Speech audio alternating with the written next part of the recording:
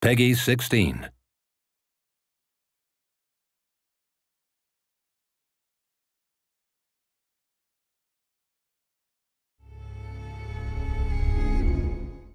Hello world, I'm Patricia, and this is... Hi, I'm Dom. He is our... Campaign designer. Yes, and we're from Creative Assembly, and we are about to do a Let's Play video on the campaign map. So, do you want to walk me through what we're going to see today? Yep, well, we're going to begin off just by showing you the front end and introducing you to the factions that we've been revealing over the past while. Sweet. I mean, this is the front end at the moment. May change a little before we release, but you get the idea.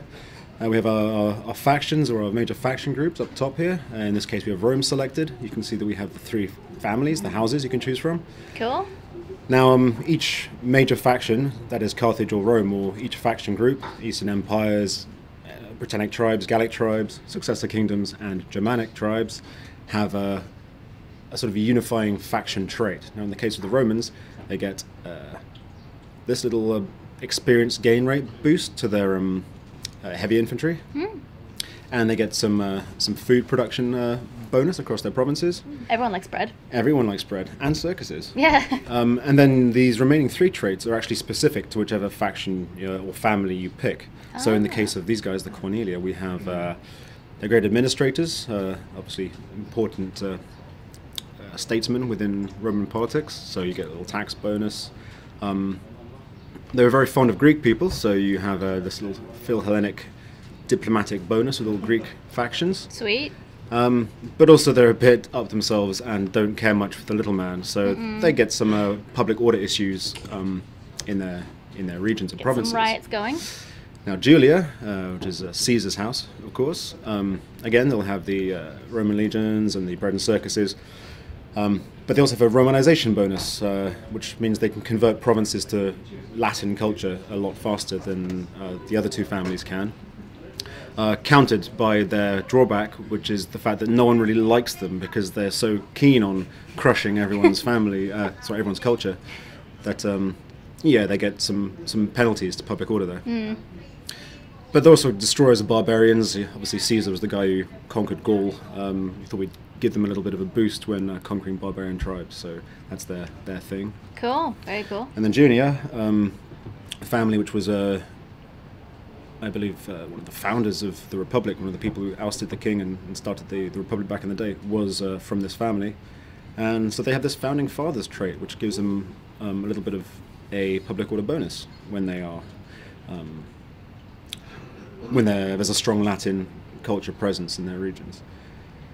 Not very good on the political scene, so they have a bit of a penalty. It makes it a bit harder to play as them if you're looking to make friends in other factions. But like I say, you have this little bonus to your own territory, so you're all right. Not very good at making friends then. And they were sort of agrarian, like reformists, so they get a bit more cash from their farms, which is all good. And yeah, I mean, you can see something similar with Carthage. We have the Hananids, the Magonids, the Barkids, and they all have similar things. So they'll have 2 traits that are common to them, and then the rest will sort of change. And now we have different victories as well, right? We do indeed. So everybody has a military, an economic, and a cultural. Yep. So that's here, pretty cool. Military, control X amount of settlements, maintain a number of units, research military technologies. In the case of the Carthaginians here, they have the additional fact they need to maintain naval units rather than just any old unit, because they were known as a naval power. So that's very important. And then the economic victory, trade relations, very important. You need to hold the resources. You need to be making a lot of money to win. Research civil technologies. So would you say some victories are harder to do than others, or are they just styled differently? Well, I think it depends how your campaign evolves. The fact is, you're not actually tied into any one victory condition. You're sort of playing along. You might be thinking, I'm going to crush my enemies, and you're going for it, and then along the way you think, well, I'm actually having a very hard time of it, but I'm making a load of cash. Yeah. And I have all these important resources, and I've got these regions, so maybe I'll just consolidate and you know, see if I can't win another way. Yeah, cool. That's cool. Are we going to take a look at the campaign map a little bit? Let's take a look. Yeah, we're going to look at a Carthaginian campaign we've got going on. Good. I'm quite excited to play Germanic, actually.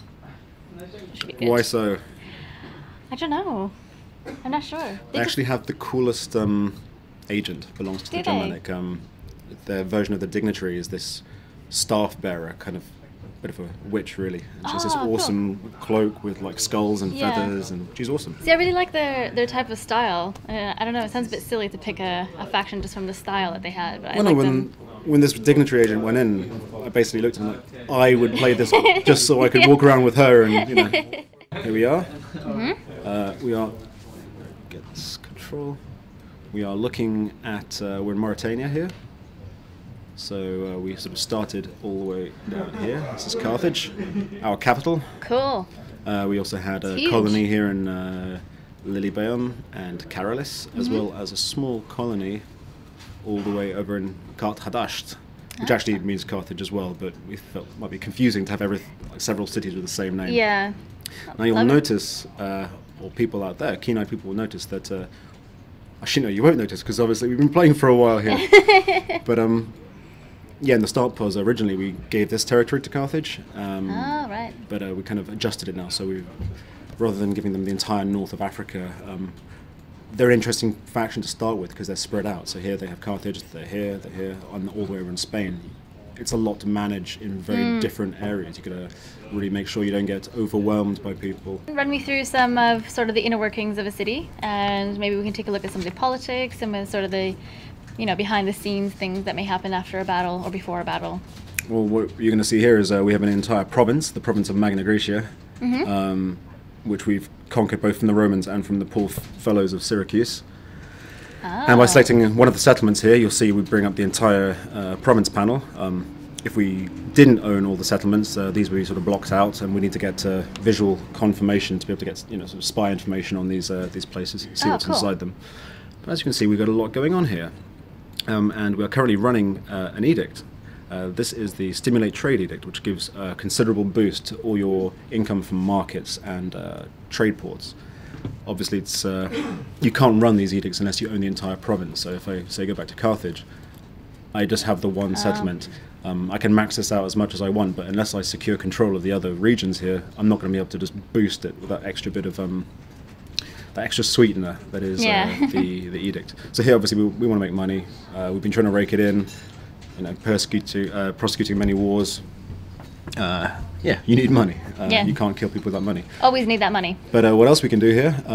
We can rally the mercenaries. Now, the Carthaginians were very much known for their use of mercenaries. Their civilian fighting force was not very good. Lots of their own citizens were fighting in the navy, but yeah. So if you want to add to your mercenary units, you can, when you have an entire province, go to rally mercenaries. Look at the little green. Everyone's celebrating. Well, in this case, they're celebrating. That's a population buff. You can see there. If it's a military buff, it'll have red confetti. And if you're making lots of money, then it'll be a gold one. Gold one. Yeah, so visual confirmation, you set off your edict, you get this confetti effect. You can see it across the map in other places as well, assuming other people are celebrating. But I think these guys, of course, to celebrate. Now you'll see here that the Etruscan League have actually kicked the Romans out of Rome, which is quite an unhistoric turn, but hey, that's what this game's about. It's about creating the sandbox and exploring it. Making your own history, or letting the AI sometimes create its own history for you.